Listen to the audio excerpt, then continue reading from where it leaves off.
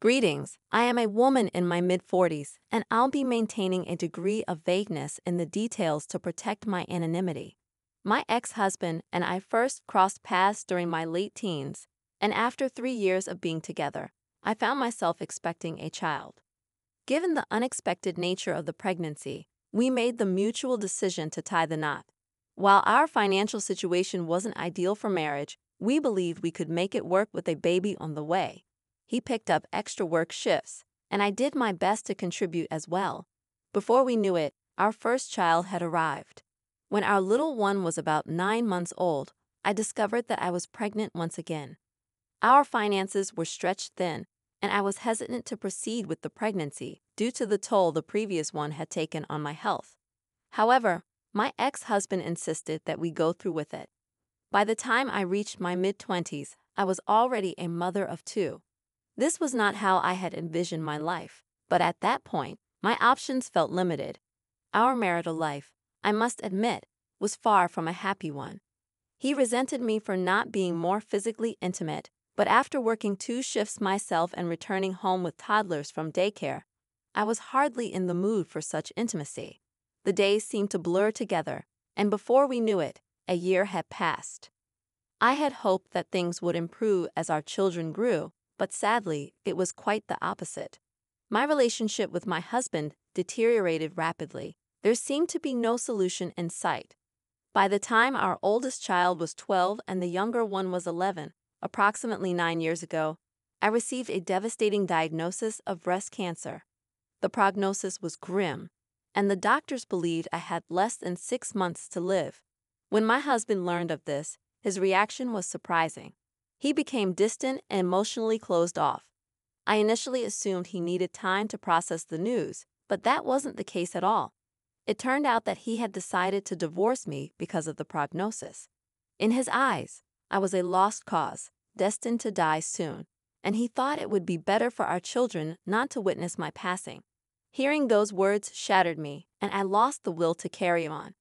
I reached a breaking point to the extent that one of my physicians recommended trying a new experimental medication that was showing promising results. At first, I hesitated. I hadn't seen my children in over 3 weeks, and every attempt to reach my ex-husband resulted in him hanging up on me or denying me access to them. Still, I considered that perhaps giving the medication a chance might help me regain some semblance of normalcy and possibly salvage our marriage. With that in mind, I decided to take the medication. It did work, although it required a mastectomy to remove the tumors primarily located in my right breast. The doctors were optimistic about my prognosis, but my husband's reaction was far from encouraging. When I shared the good news with him, and we met in person, he took one look at me and expressed his lack of physical attraction to me in my fragile state. He couldn't understand why he should remain with someone he wasn't drawn to, and he informed me of his intention to proceed with divorce proceedings. To say I fell into a deep depression would be a vast understatement. Eventually, the divorce papers arrived in the mail, and after ignoring them for a week, coupled with numerous messages from both my husband and my children, I finally signed them. It took me some time to come to terms with the fact that my family, the only thing I had known for the past 12 years, was no longer there.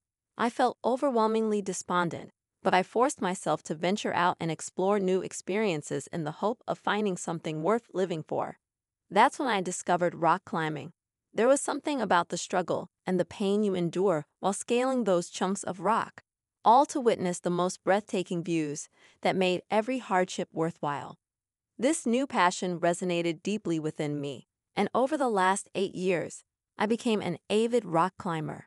Through these climbing sessions, I crossed paths with my now husband. We met some years after my divorce, and after being friends for a year, we decided to take the leap and start dating. Despite having a few trust issues, he was patient enough to take things slow with me. When he asked me to marry him, I didn't hesitate to say yes. I had already formed strong bonds with his family, and my relationship with his daughter felt almost like she was my own. So, marrying him was a decision that didn't require much heavy contemplation. My husband is a lawyer at a prominent firm in our city, which affords us a comfortable lifestyle. My stepdaughter, who is about to turn 18, is dearly loved by both her parents and their extended family. She is set to gain access to her trust fund, which reportedly holds more than $2 million. Being a driven and career-oriented young woman, she intends to use the money to attend the Ivy League university where she has been accepted. What I didn't anticipate was the fallout after she publicly thanked everyone, including me, for supporting her career and trust fund endeavors. Over the past 9 years, my attempts to reach out to my biological children have been met with rejection. They brushed me aside, ignored my calls, and made it abundantly clear they wanted nothing to do with me. I suspected this was due to my ex-husband's influence. However, when they saw my stepdaughter's post about the trust fund, they suddenly reappeared in my life, bombarding me and my stepdaughter with messages, essentially asking for money. They expect me to step back into their lives and play the role of their mother just because I married into a wealthy family. I find myself at a loss about how to handle this situation. While my husband is understanding, I sense that this situation will worsen if I don't address it promptly. I am uncertain about what to do next. Thank you all for your replies and comments. I took your advice and confronted my ex-husband. I warned him that if he continued to harass my family, I would obtain a restraining order against him. He argued back, claiming that I hadn't cared enough about the family to rebuild our relationship. It was evident he felt entitled to my resources.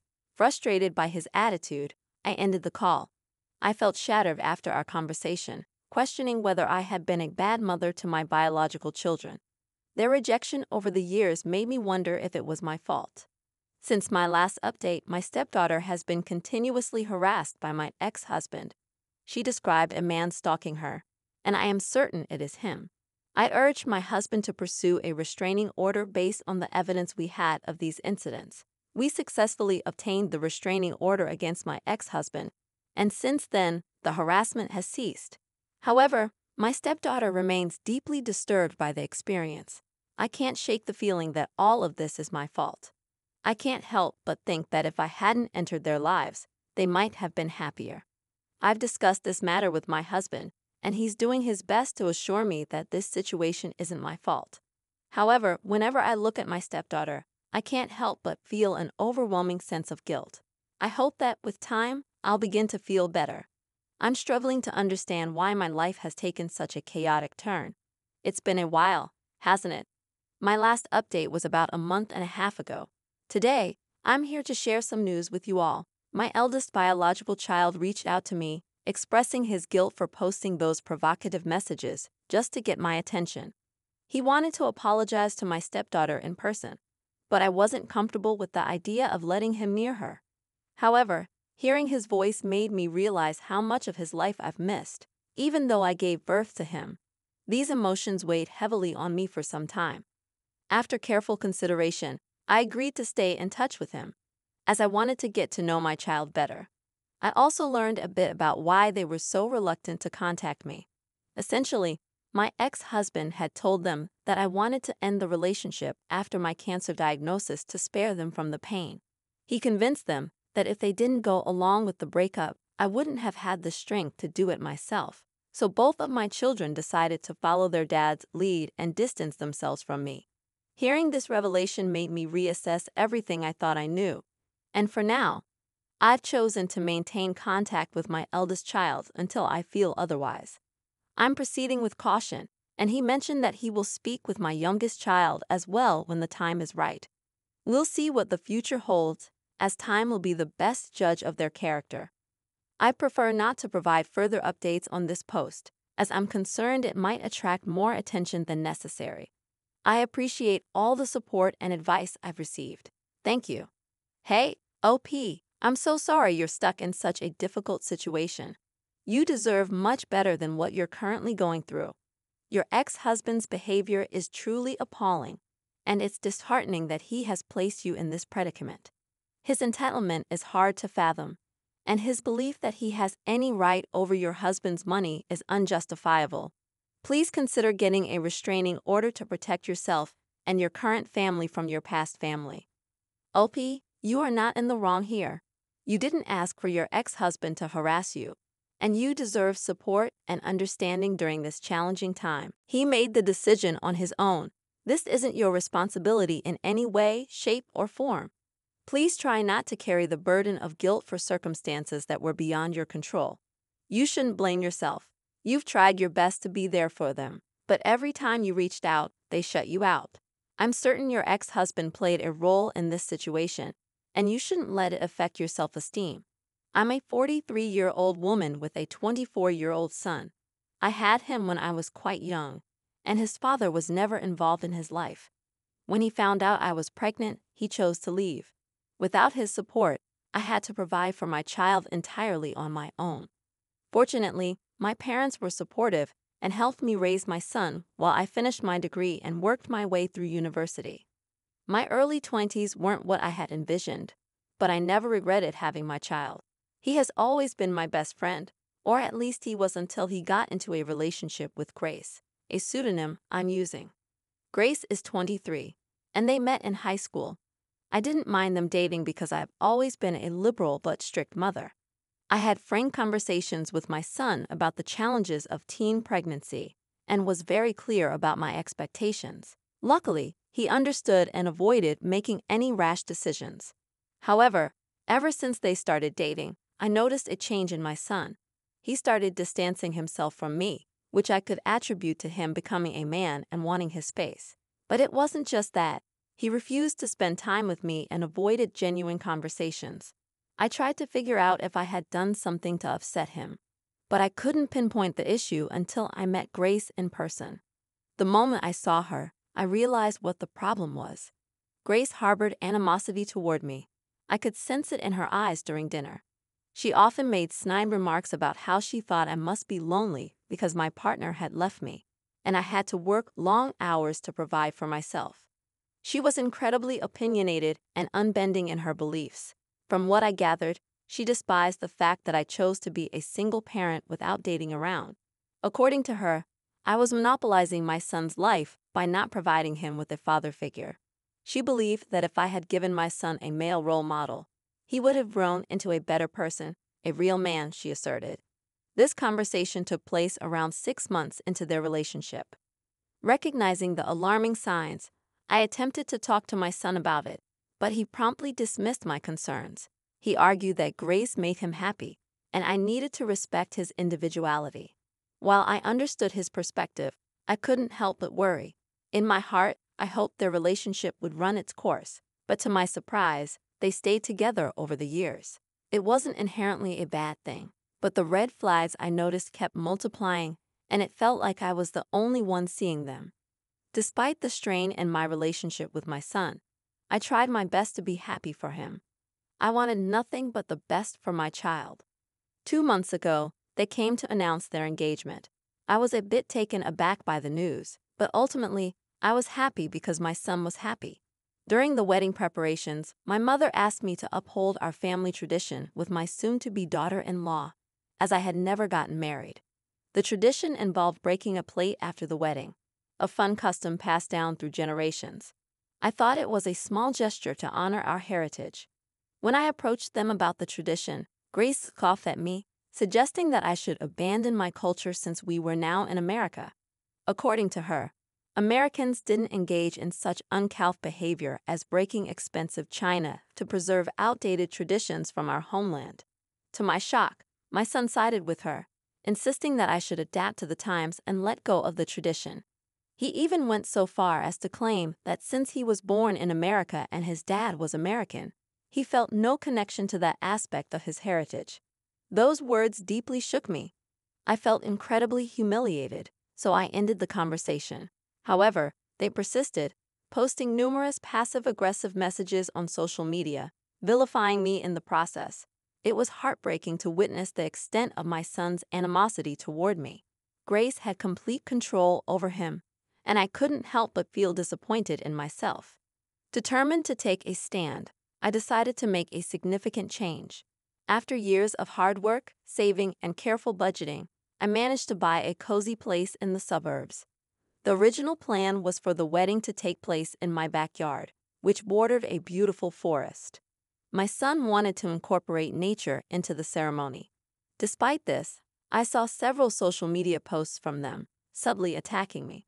Aware of their budget constraints, I knew booking a venue would exceed their financial limits. Frustrated by their behavior, especially after seeing the fifth post targeting me, I informed them that I wouldn't host the wedding at my house anymore.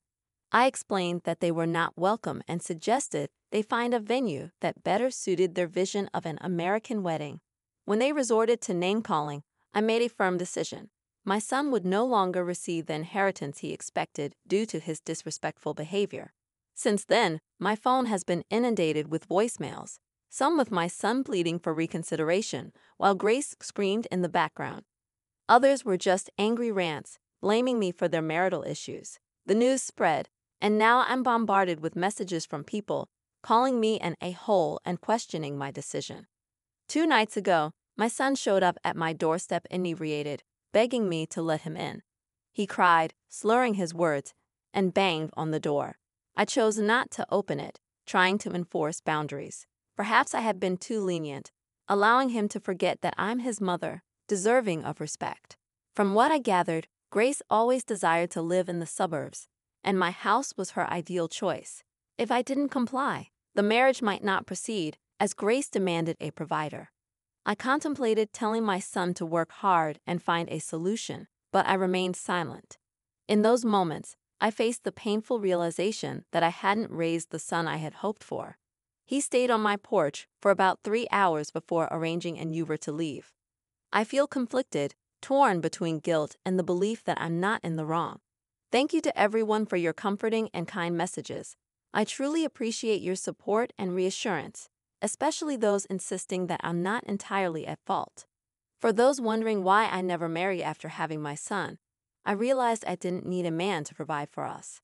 I could support my son and myself as long as I worked hard enough. My brothers served as positive father figures, and my son always felt the love of a family without me being tied down to a marriage. Regarding my son, he's remained silent since that night. I received a couple of voicemails from Grace, blaming me for everything. I can't help but feel like I've lost my son, but only time will tell how this situation unfolds. Recently, they broke up, and my son came to my place to inform me about it.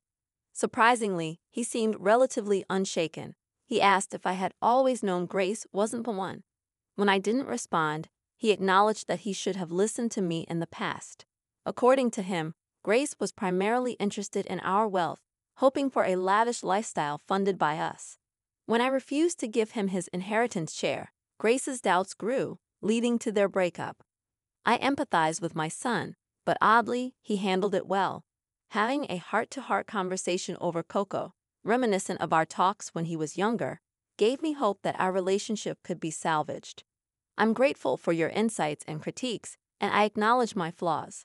As he stays with me over the next few days, I hope we can talk and figure out what works and what doesn't, now that he's a young man of 24. Additionally, some pointed out Grace's racism, which my son may or may not have recognized. Regardless, it's concerning that he's ignoring it. I appreciate your advice, but I hope for the chance to understand my son's perspective better.